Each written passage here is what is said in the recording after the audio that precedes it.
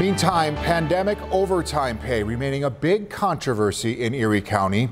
A new report this week claimed the Erie County Health Commissioner illegally collected more than $300,000 in overtime since the start of the pandemic.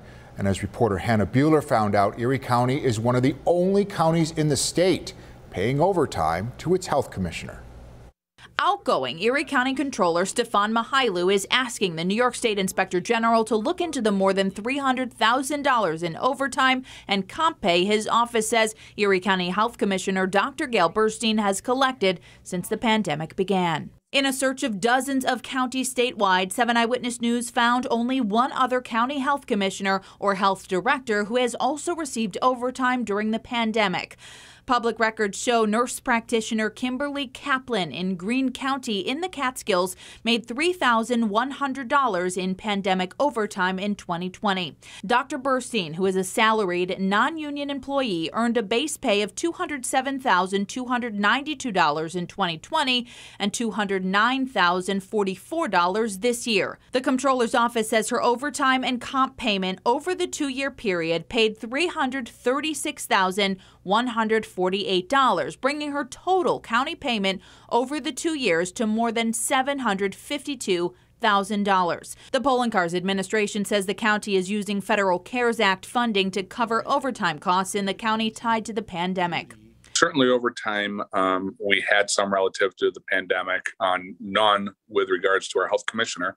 We took the question to other counties in New York State to see how they have operated during the pandemic when it comes to pay for health directors or commissioners. Onondaga County, home to Syracuse, has a population of more than 500,000. Democratic County Comptroller Marty Masterpole says his health commissioner, Dr. Indu Gupta, did not receive any overtime during the pandemic because she is a salaried employee.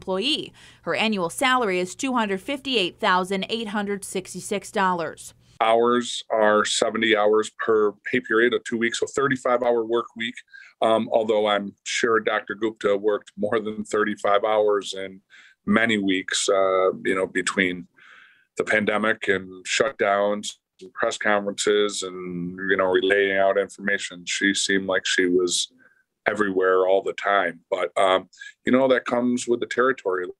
Closer to home in Niagara County, Public Health Director Dan Stapleton also did not receive any overtime. According to See Through New York, he earned a salary of $122,324 in 2020. I checked with Monroe County, home to Rochester, which has a population similar in size to Erie. A spokesperson told me Monroe County Health Commissioner Dr. Michael Mendoza is also a salaried employee and is therefore not eligible for overtime or additional pay. I also checked with Albany County, which is home to another large population center upstate. A spokesperson said in Albany County, no commissioner, director, or deputy commissioner is permitted to collect overtime pay or receive comp time. We asked Erie County Executive Mark Poloncarz Tuesday why Dr. Burstein is one of the only county health leaders in the state to receive overtime pay. He did not answer the question, instead attacking the media for reporting on the county controller's report and attacking the outgoing controller for issuing it in the first place. This is not appropriate. It is unfair.